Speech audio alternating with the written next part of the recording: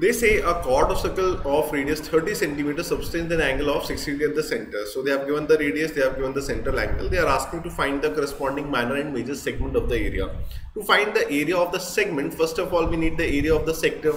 For the sector, both the things which are required, that means theta and the radius, both are given to us. So we'll put the values and find the area of the sector. That is 60 by 360 into pi r square. Pi r, putting up the value of pi which have been told to take as 3.14 into r square, r being 30 into 30. So this goes 6 times over here and this goes 5 times over here. So we have to do the calculation. You cannot shy away from the calculation part in these type of questions. So this is 3.14 being multiplied by 3 into 5, that is 15. So into 150.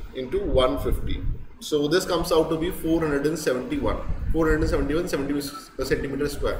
Now understand the question carefully. We are having a circle, we are having a center, we are having a central angle, and in the central angle this is 60 degree. So this is a sector. But for the segment we will connect these two points over here, and this will be the minor segment which are interested in. For the minor segment we have to calculate the area of this triangle. For this triangle, this is the radius, this is the radius, both the sides equal, so this angle would be equal. Since this angle is 60 degree, all the angles would be 60 degree. So this triangle is a equilateral triangle. This is a equilateral triangle.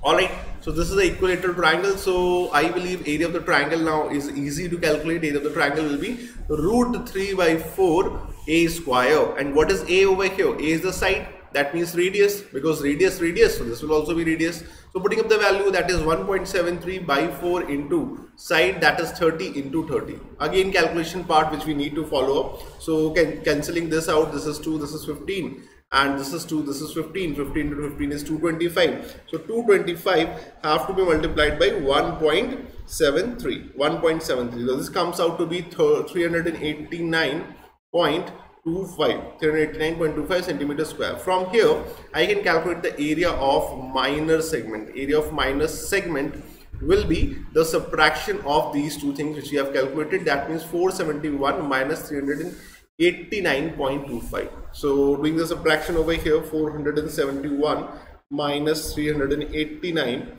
Most important thing, you have to do all the calculation on your own. No one can help you in the calculation part, and the more you do, the merrier it is for everyone. This comes out to be 81.75 centimeters square. I can see option number 1 over here, option number 2 over here, and that will be our answer. They have also talked about major segment. I will not go forward to it because they haven't given me the option for that. But I believe all of you are very sure that the major segment can be found out by simply subtracting the minor segment from the total area of the circle, and that is how you can do the calculation. You have all the things required and you will get the answer.